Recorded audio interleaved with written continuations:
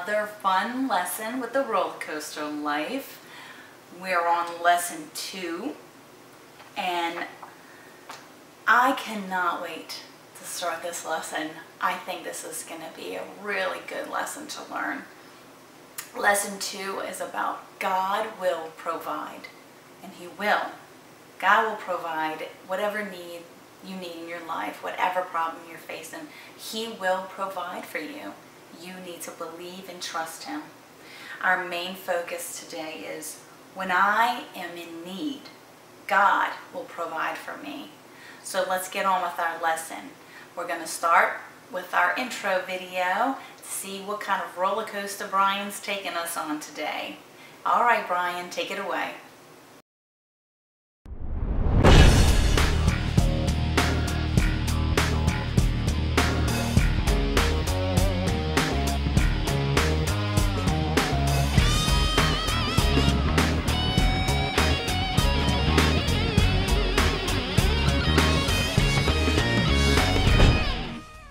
Hey everybody, it's me again, and I'm ready to take you for another ride on the roller coaster life.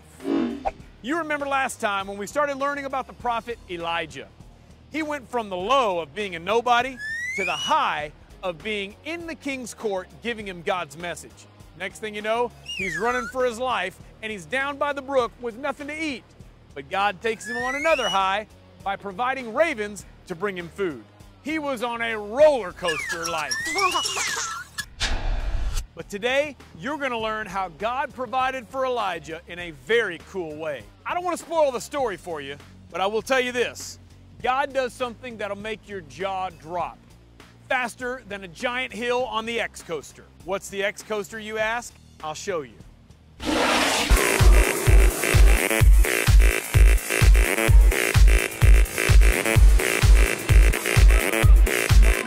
All right, this is it, the X coaster.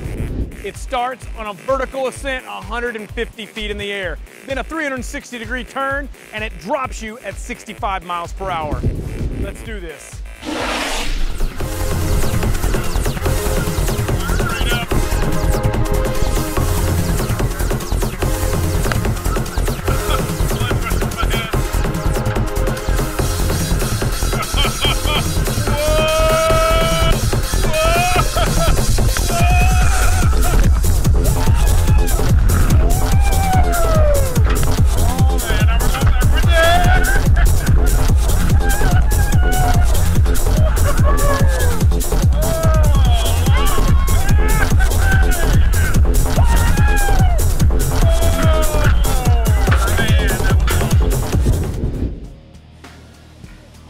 Oh man, that was so intense. Well, it's time for you to get into your lesson today about how God provided for Elijah and how He'll always provide for you in your time of need.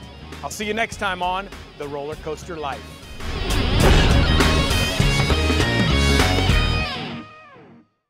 Wow, that was a cool roller coaster.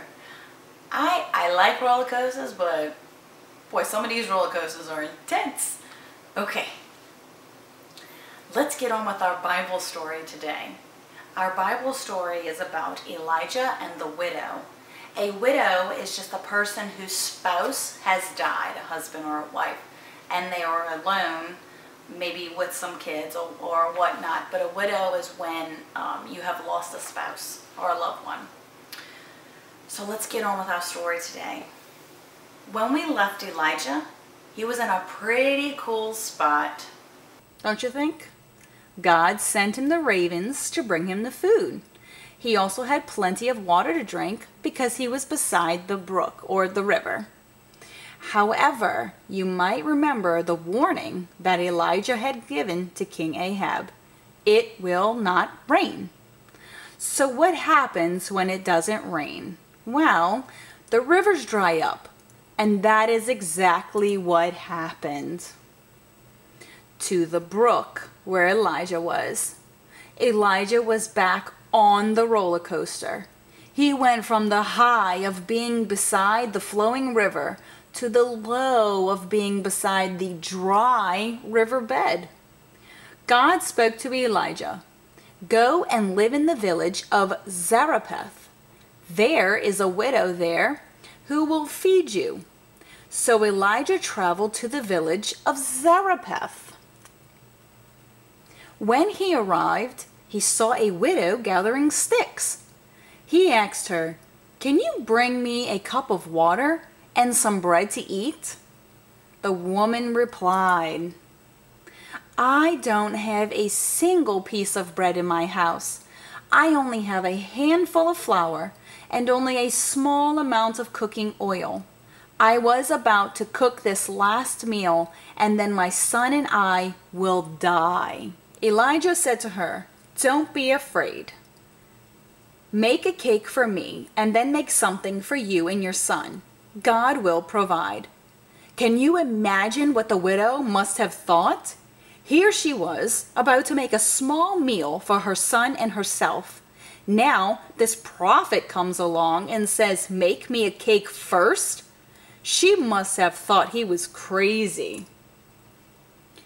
But the widow did just as Elijah had asked. She gave Elijah the cake to eat. Then she went back to the flour and cooking oil containers. Do you know what she found? She found even more cooking oil and flour. She made a meal for herself and her son.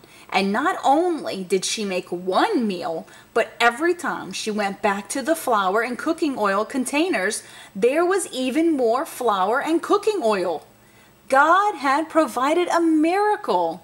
God continued to provide all the flour and cooking oil she needed for herself and her son. That was a cool story. Now, today we will be learning how God can provide for our needs. Just as he provided for Elijah and the widow, God will provide for our needs as well. I think it's time for our power verse for today. I'm so excited. I can't wait to see what Buster has for us.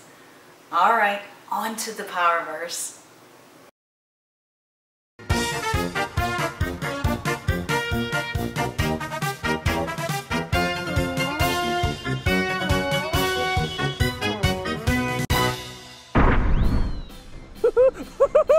Hey there, boys and girls, it's me, Buster, and my best buddy in the whole wide world, Slappy. We're here to teach you today's power verse. You ready?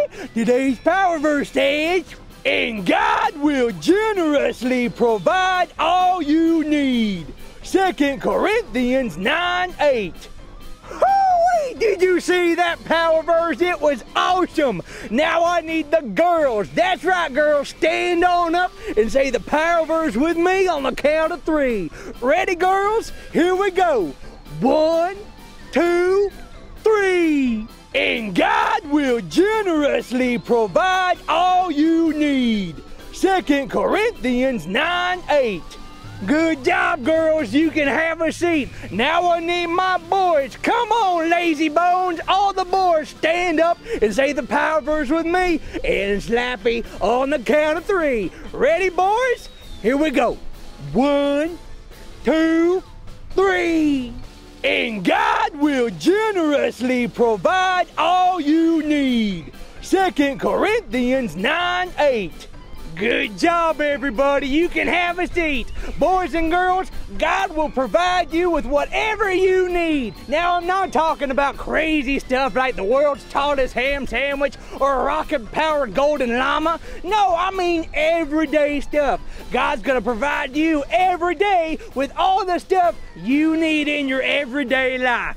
Now that you know that, I need the boys and the girls to stand up and say the power verse with me and Slappy on the count of 3. You ready? Here we go.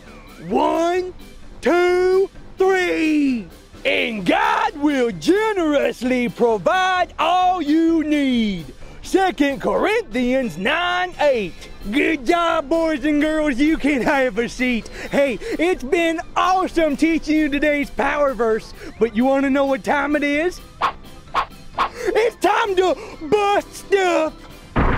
Oh yeah, oh yeah. Oh, boys and girls, I just love watermelon. I think I'm gonna make me a big old fruit salad. Here we go, on the count of 3. Ready? 1, 2, 3. That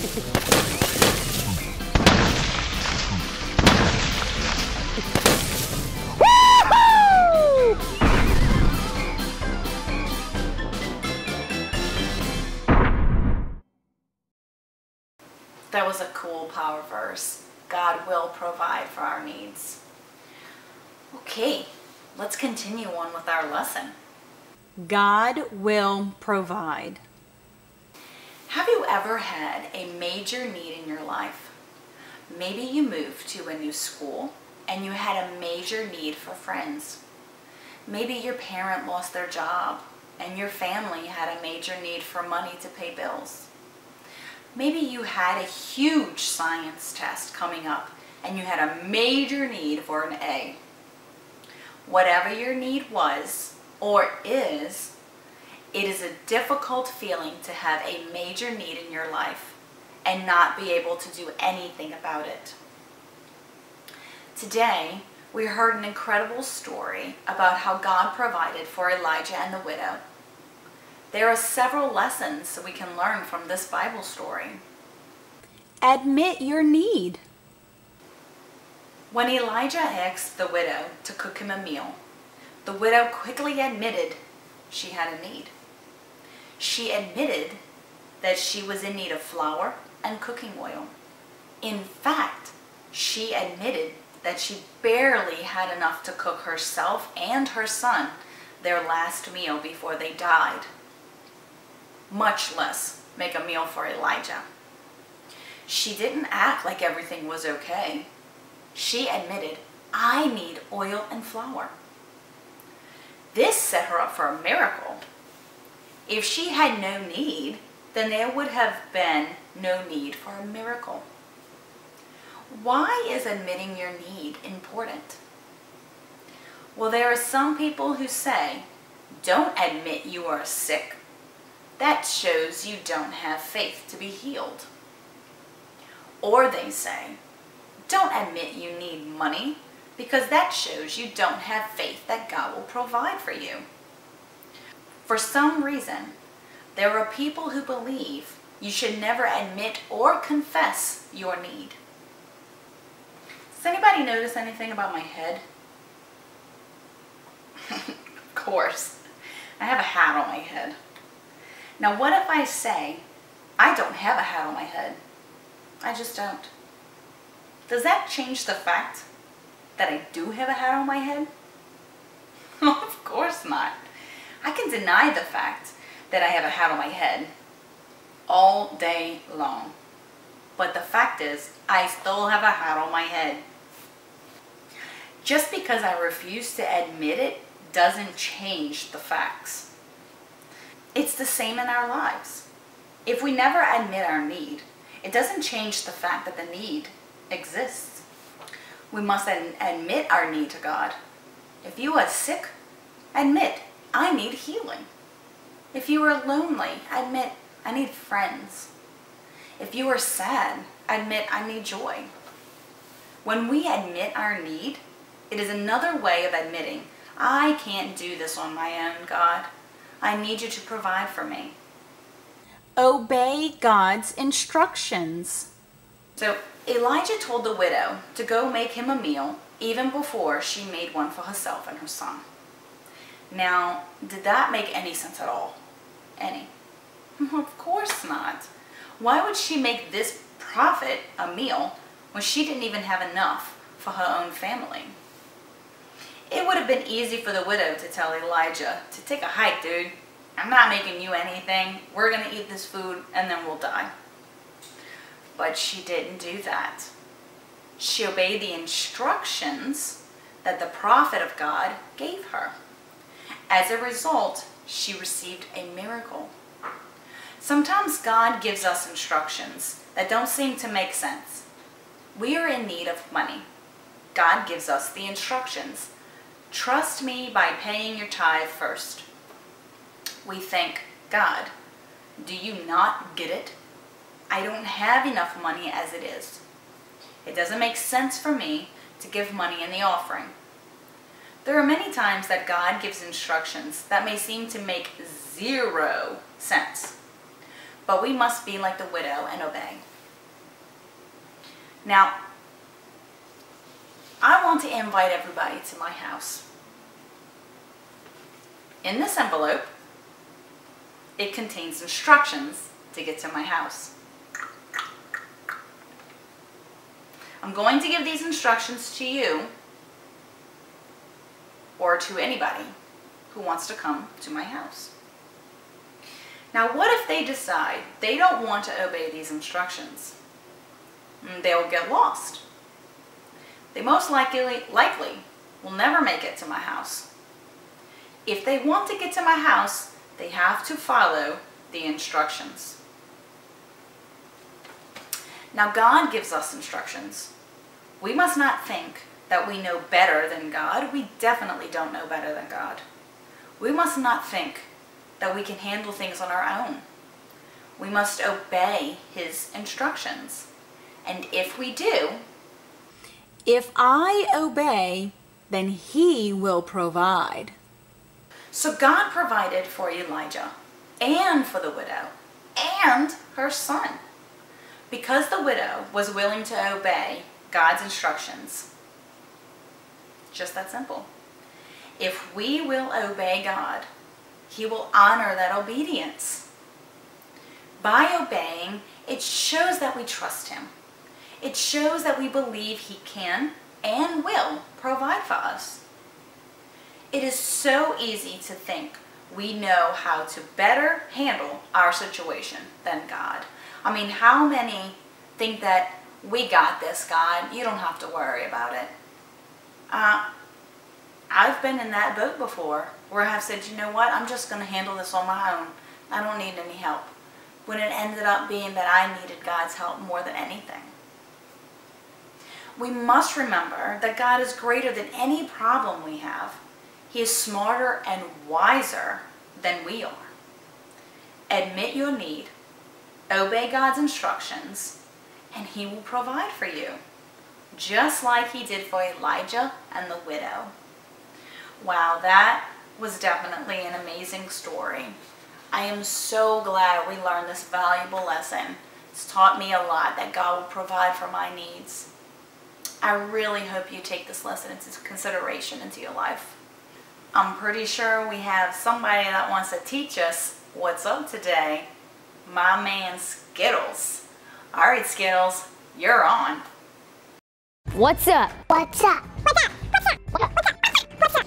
What's up? What's up? Ah, yeah, what's up, everybody? It's me, the SKI to the double TLES, Skittles in the hizzy, and I'm ready to tell you what's up. Today, we are talking about how God will provide. So anytime today somebody asks you what's up, you tell them, I know God, He will provide. God will provide for you anytime you need it. If you need food, ooh, apple pie.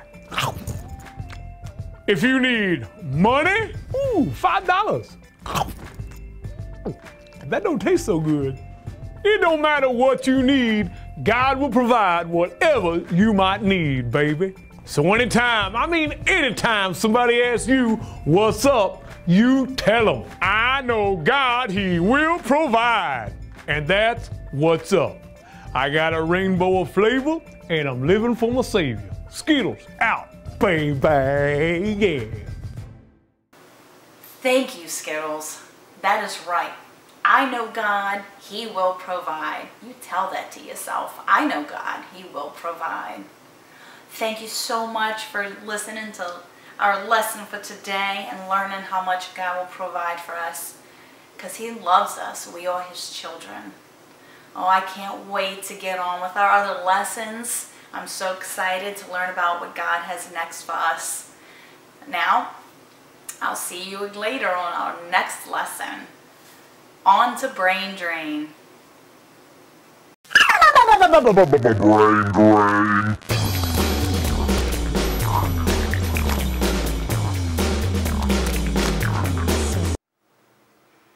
All right, boys and girls, we are on to brain drain. All right, let's see who was paying attention to the lesson today. Number 1, what's up? I know God, He is cool. I know God, He is awesome. And I know God, He will provide. Personally, it's all of the above. But our what's up for today is, I know God and He will provide. Good job. Number 2, what was the name of the roller coaster that Brian rode today? Powder Keg, X-Coaster, or the Renegade? All sound really cool, but which one was it? X-Coaster. Awesome. All right, number 3. What happened to the brook where Elijah was staying? It dried up, it flooded, or it turned to blood? Ooh, let's see which one. It dried up. Good job. All right, on to number 4. Who did Elijah ask to make him a meal? His mother, the chef, or the widow? I think we all know this one. What do y'all say? The widow. That's right. All right, number 5. What 2 things did the widow say she didn't have enough of? Salt and pepper, bacon and eggs, or flour and oil? Let's see. What do y'all think it is? Flour and oil. That is correct. Number 6. Did the woman ever run out of oil or flour after making the meal for Elijah? Yes or no? This should be easy. No, of course not. She never ran out after that. Number 7. According to our lesson today, blank your need. Admit your need, ignore your need, or deny your need. See if y'all remember it.